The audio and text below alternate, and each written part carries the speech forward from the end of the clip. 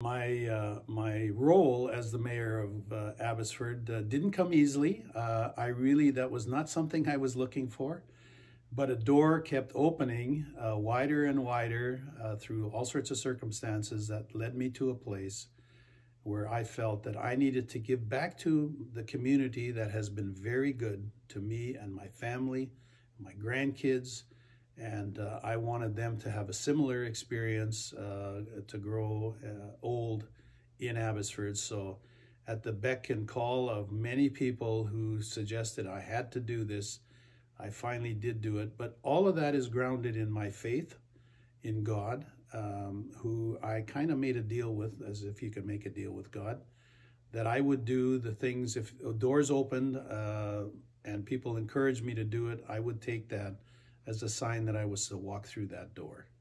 And that's what brought me to the mayor of Abbotsford.